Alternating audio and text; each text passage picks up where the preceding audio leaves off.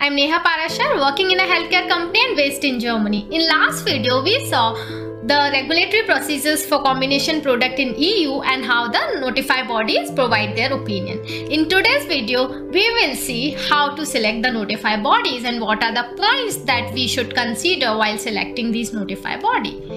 Notified bodies are the independent third parties, right? So it's in your hand which notified body you want to choose for your product, for your product's assessment, right? If you don't do proper search and don't spend enough time on the selection process, then this can have a significant impact on your product approval timelines. So what are the main points that you should consider to avoid such situation? We'll see that in today's video. Let's start. The first point is relationship with notified body. It's important to have a good relationship with notified body because having a good relationship with your notified body can help you navigate the regulatory procedure more smoothly.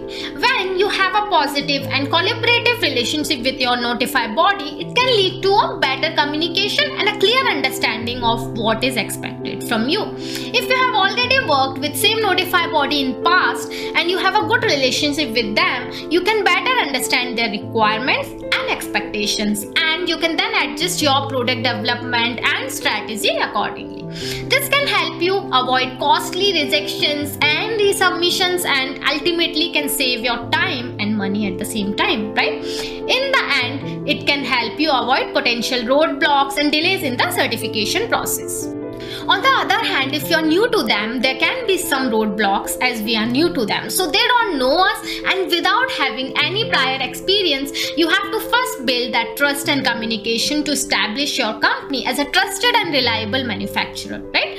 That's the reason most of the companies, if they have worked with same notified body in past and if they have a good communication with them, they will prefer to work with the same notified body to avoid such issues. Then the second point is expertise of notified body. It's important for us to know that not all notified bodies are authorized to assess all kind of medical devices. So if you have a medical device which falls into category 3, that means the high risk of device. But if that notified body is only authorized to assess the class 2 devices, then you can't select them, as you have to choose the notified body which is authorized to do the assessment for your kind of products, right?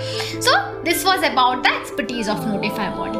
The third point is waiting time. Why is it important? This is very important because there can be a situation where notified bodies may not have slots or resources for you as they are very much busy with other companies for their assessment. Currently, notified bodies have long waiting queue due to the new medical device regulation. The new MDR has significantly increased the workload of notified bodies in EU because the new MDR introduces some stringent requirements, stringent control measures which have increased the complexity and the time required for the conformity assessment. Secondly, the number of notified bodies that are designed under the new MDR has decreased from the previous medical device directive. Really? Yes, the MDD had around 80 notified bodies, but now under the MDR, the number of notified bodies is currently very less. As the MDR requirements for medical device have become more stringent and notified bodies has to be redesignated under this new regulation. So these are a few factors which has led to a significant backlogs in the notified bodies workload. That's why it's very important for us to consider this waiting time during the selection process. It will affect our approval timeline. Fourth point is proposed timelines. Considering both standard and accelerated. We discussed about this standard and accelerated in past videos. So when you coordinate with notified bodies during quotation and submit your application, they let you know the timeline for standard or accelerated assessment. When they agree to do accelerated assessment, that means they are squeezing their timelines by dedicating their particular resource for you for more time. So they should have the necessary expertise, resources and capacity in this case to conduct an accelerated assessment of your medical devices. Even if you are ready to pay but they do not have resources, they will not do it, right? It is that simple it is. That's why we need to be critical about these proposed timelines during our selection process. Fifth point is requirements or preferences on document structures and template. Notified bodies have their own preferred structure and template for the documents. And the reason is because each notified body works according to their own procedures and requirement, which can vary from one notified body to another. Therefore, different notified bodies can have different preferences or requirement for the structure and format of the documents. Also, each notified body has its own interpretation of MDR requirements and guidelines and how they should be applied to this conformity assessment procedure. Another reason is that notified body may have a different areas of expertise or focus on different type of medical devices. This can influence the specific information and documentation they require during the conformity assessment process. For example, a notified body that specializes in cardiovascular devices may require more detailed information on the design and performance of a cardiac implant than a notified body that focuses on the orthopedic devices. Therefore, it's essential for manufacturer to understand the specific requirement and expectations of the notified bodies with whom they are working to ensure that documentation meets the necessary standard and facilitates the assessment process more smoothly. Sixth point is fees for standard and accelerated. As you know by now that notified body gives you the quotation, right? So different notified body quote you differently. The one reason for this difference in fees is that the cost structure of each notified body. The cost of running a notified body can vary depending on the factors such as the size of the organization or the expertise of their staff and the location of its offices. Notified bodies that operate in countries with higher living cost or higher salaries for technical experts may need to charge higher fees to cover their expenses, right?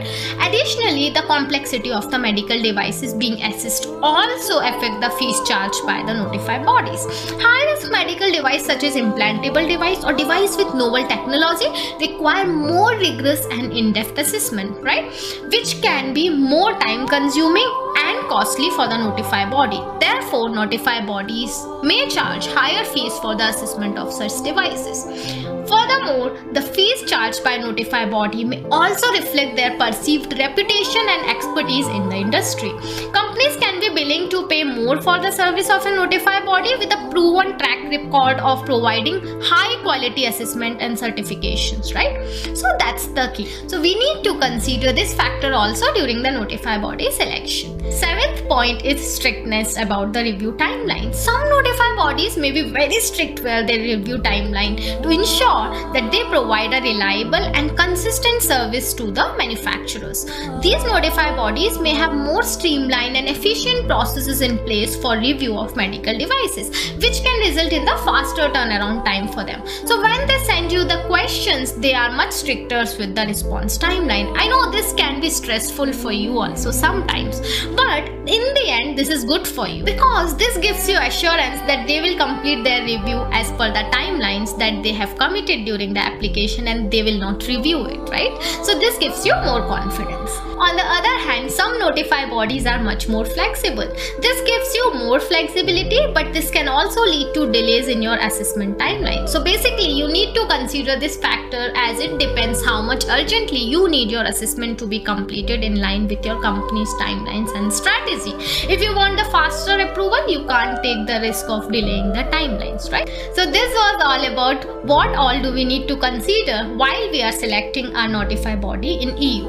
But before we end this video, do you know what are the GMP requirements for US and EU for such combination products? If you know the answer, then let me know in the comment section. If not, then don't worry. We'll see that in the next upcoming videos. Till then, let's stay tuned.